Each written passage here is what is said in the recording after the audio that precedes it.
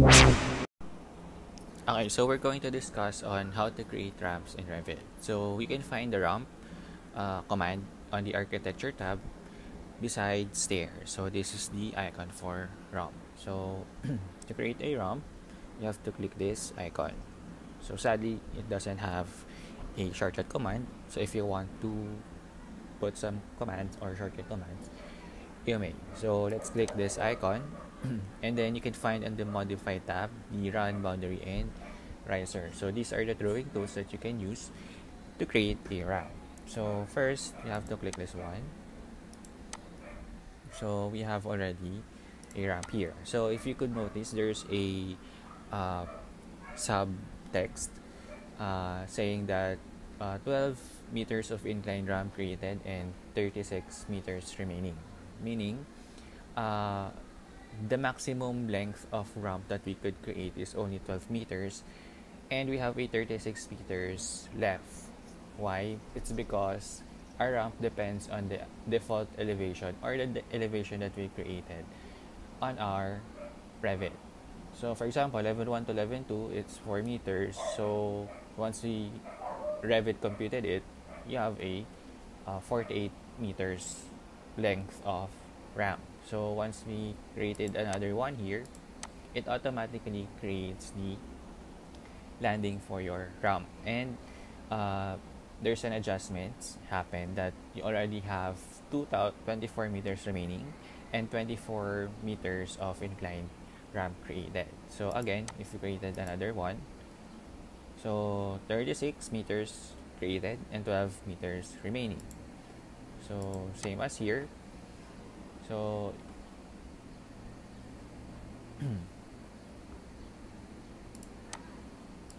it means we've already maximized the length of ramp that we have.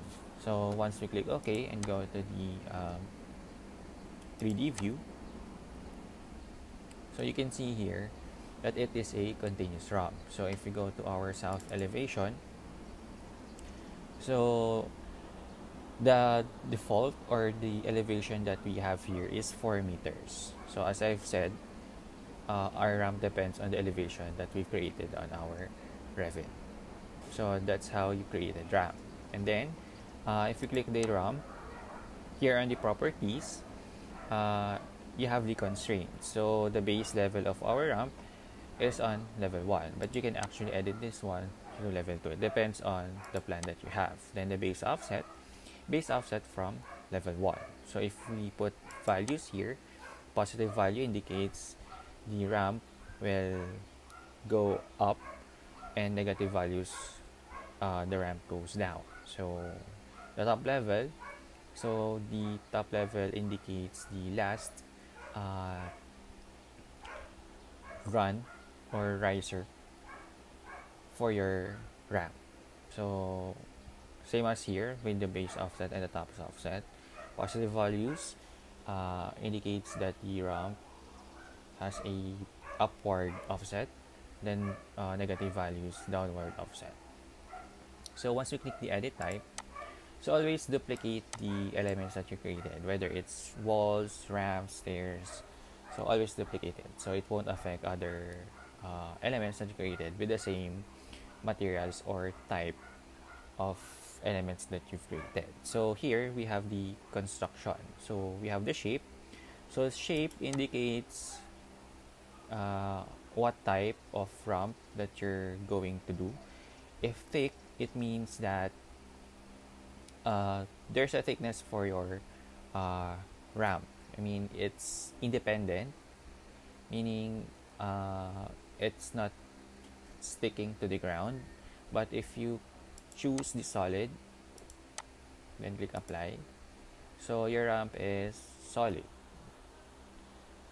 So as if it's a, for example, a pure concrete. So that's one an example of solid. So if you want to make it thick, then click apply. So your ramp has already a thickness. So next to shape is the thickness. So what's the thickness of your ramp? Then the function, you have interior and exterior, meaning if the function is interior, meaning Revit some parts of the elements or structures here in Revit has an effect on its function, whether it's interior or exterior. If we put interior, for example, and the materials that we use is wood, so there's a different analysis or data for that. So Revit computes whether the materials are used for exterior or interior purposes.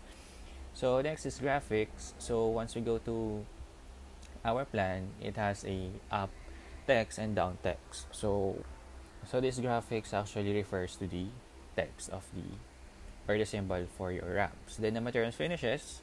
What kind of materials is your ramp? Then the dimensions.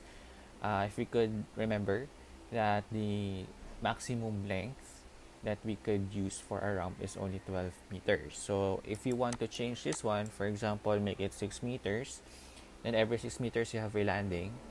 So you could only create that 6 meters length. So for example, we change this to 6 meters. Then okay. Then go back to level 1, create another ramp. So architecture, ramp. So that's the maximum length that we could create for our ramp. So if you want to create another one, every 6 meters. So we go back. Let's check this one. Then we go back to edit type. Next is the ramp slope. So 1 over x. So the x here is this 12. So meaning 1 over 12. So if we change this one, for example 8, so the max slope would be 1 over 8 or 1 is to 8. Okay. So the higher the value, the shorter the ramp you can create, the longer the shorter the value, the higher the value, the shorter the ramp you created, or you will create the shorter the value, or the smaller the value, the longer ramp you can create. There. So click OK. So that's it on how to create a ramp in Revit.